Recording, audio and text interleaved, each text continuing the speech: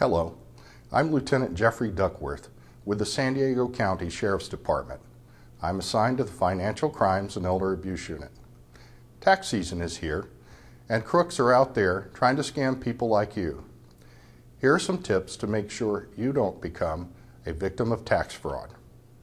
The Internal Revenue Service says scammers pretending to be IRS agents are a huge problem this time of year. To protect yourself, never release your personal information to anyone who calls and asks, even if they claim to be from the government.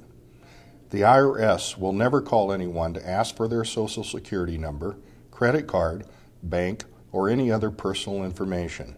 If you receive an unexpected email claiming to be from the IRS, don't open any attachments or links contained in the message.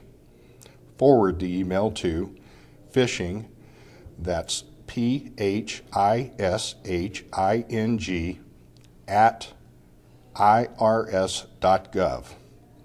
If you are preparing your taxes using tax software, make sure your personal computer is equipped with firewalls and anti-spam antivirus software. This will help protect your computer from hackers who may be trying to access your personal information.